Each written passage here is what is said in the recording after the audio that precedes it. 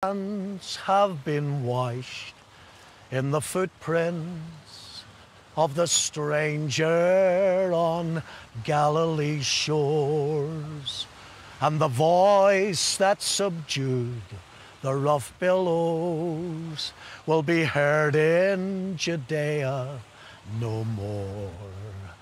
But the path of that lone Galilean, with joy I will follow today, and the toils of the road will seem nothing when I get to the end of the way, and the toils of the road will seem nothing when I get to the end of the way. And the toils will seem nothing, brother and sister, when you get to the end of the way.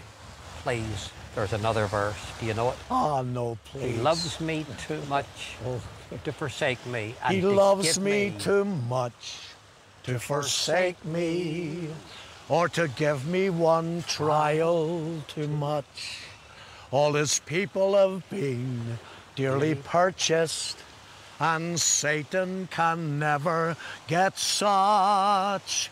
I know in his word he has promised that my strength it should be as my day, and the toils of the road will seem nothing when I get to the end of the way, and the toils of the road will seem nothing when I get to the end of the way.